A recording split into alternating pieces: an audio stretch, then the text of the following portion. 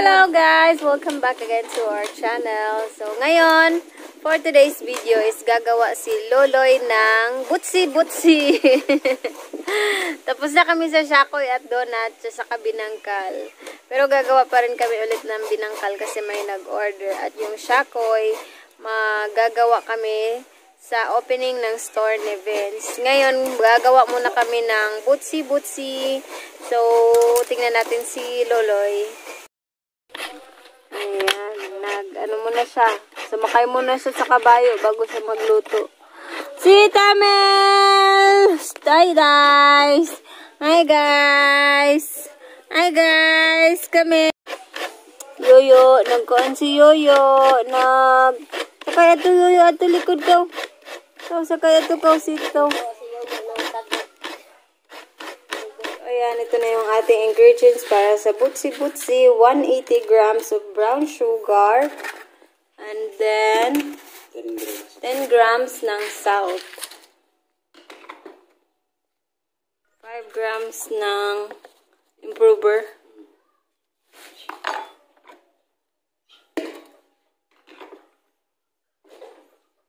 Skim milk.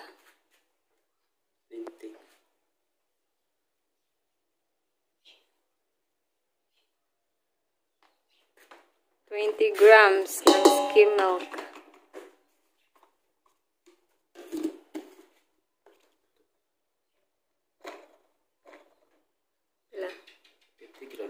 At 50 grams ng margarine.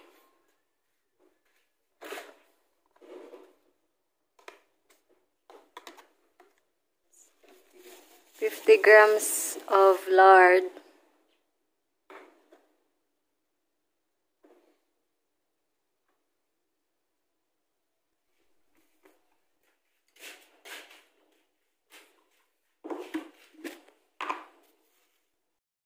So, ayan, gumamit tayo ng 1 kilo of first class na flour. Na yun.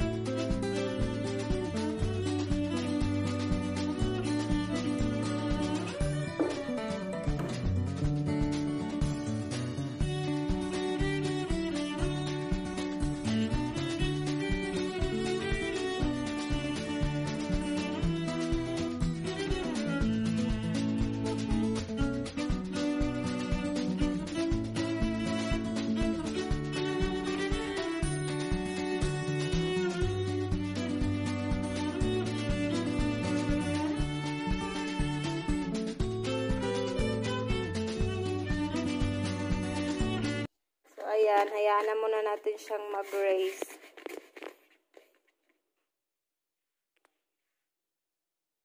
Naman sa ating palaman. So 150 grams of brown sugar at isang niyog. Ayan. 50 grams of skim milk. Another 50 grams of margarine. At i-mix ng silang lahat para ma-combine. So, ayan, pinuputol na ni Loloy at saka pinaparehas na yung sukat para walang daya. Pantay-pantay lahat.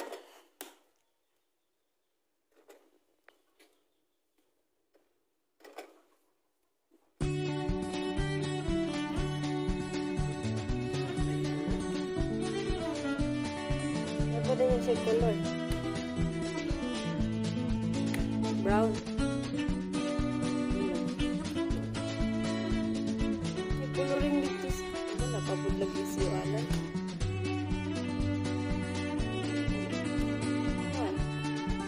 Yellow.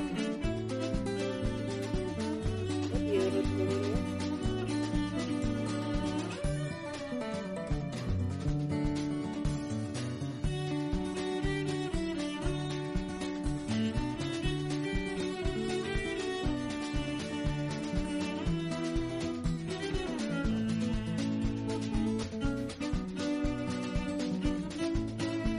Yapada. Forma ba kami?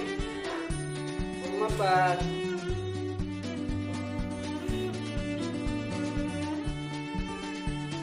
Taon. Gaya mo nga ang up-up. Yan magkuhan. Agad. Dalis.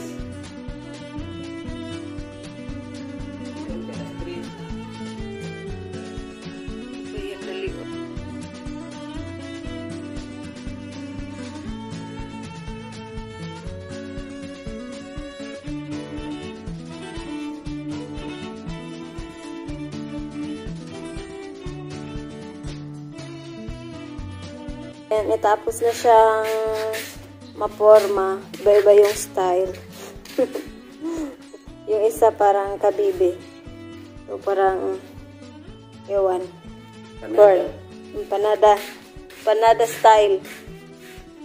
Ayan, may ano na kami, may kita na kami. Bumili si Auntie Bibi ng 60 pesos para sa kanyang karpentero.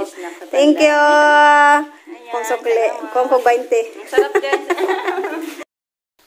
Ayan. Ito na yung naluto na. Ito. Tapos na kami magluto. Ayan, maglalako daw kami. Si Leanne yung magdadala. Kasi hindi siya nakaabot sa pagluto namin. Nag-ano pa naman siya. With apron pa naman yung aming tinderang maliit. Mag-hi ka, oy, tinderang maliit. Ito na. May gamay ka kuan o sige.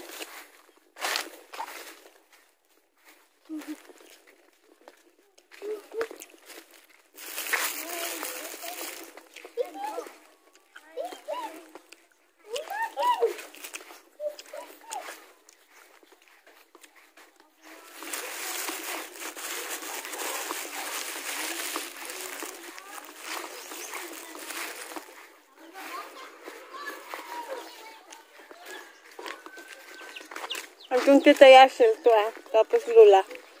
Palit na mo! Singgit po ka, palit mo!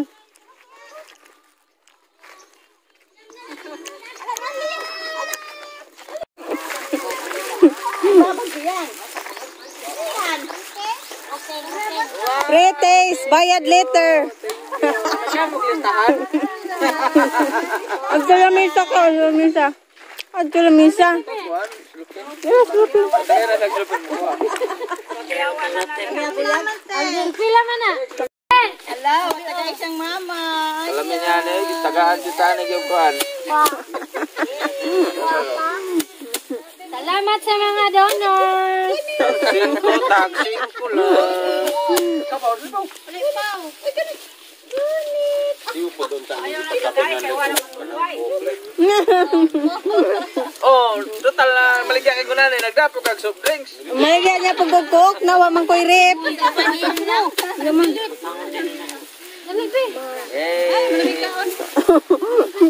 Panada? Papaningil sa kuhan. Ay, butsi na. Kamel, be. Ay, nahulog na.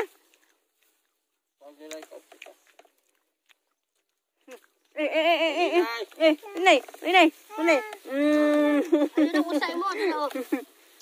Dira. Kada sa lang, kana ay sa.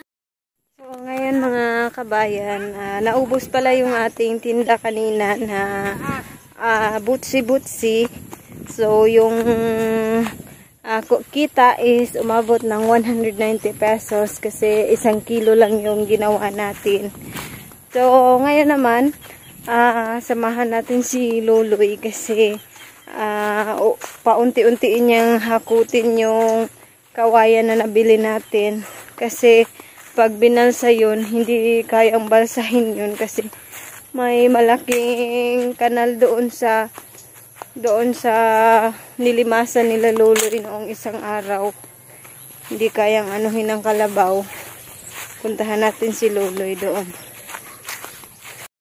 So, ayan. Nawala na si Loloy. Dito na lang natin siya antayin kasi maraming mga ano doon. Maraming mga masasamang aso. May mga aso doon. Nag-aano lang bigla, sinusugod. Sumusugod bigla yung mga aso dun. Dito na lang tayo magantay kay Loloy. Ganda ng view dito. Ayan, oh.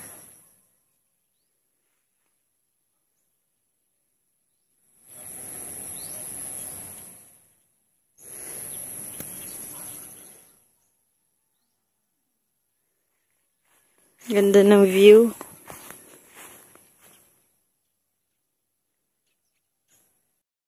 Dito na si Luloy. Isa lang yung nadala niya kasi sobrang bigat talaga niyan.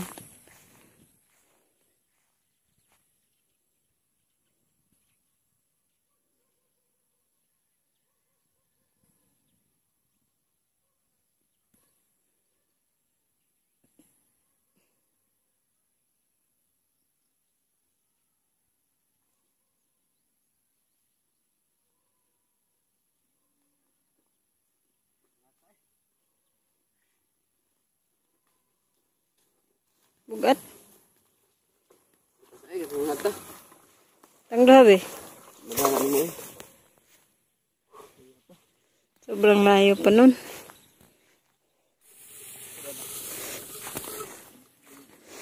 Kasi pag binalsa yan, ito dito, matatrap yung kalabaw dito. Hindi siya makakatawid kasi may kanal. Ayan. Pero okay na siya pag napunta na doon sa itaas, pwede na siyang balsahin. Diharan ni mo ibutang, naibalsa na kadong dito. Balsa naman ka na dito, kadong. Habog pa man. Aw diri agi pikas. Habog. Saka sa nga dito. Saka lagi no. Kailangan talaga siyang ilagay doon sa itaas para mabalsa ng kalabaw. Kasi yung daan dito is putol na. Yan, luksong tinik. Ayan. Tsura po doon. Lala.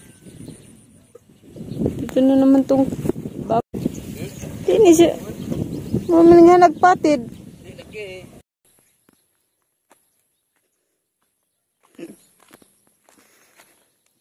So dito siya dapat ilagay para mabalsa siya ng kalabaw.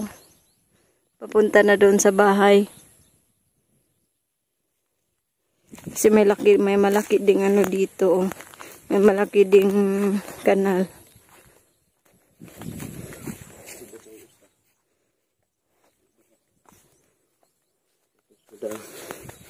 Ayan, sobrang laki ng kanal dito.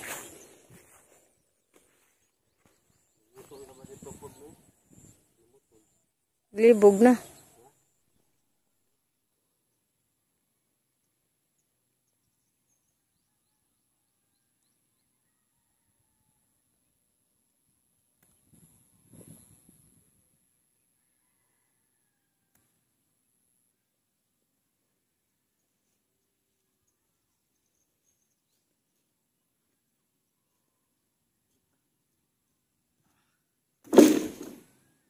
Kana sa ay? Na lang sa. Yan muna yung aanuhin sa ngayon kasi sobrang bigat. Sa susunod naman yung ilan.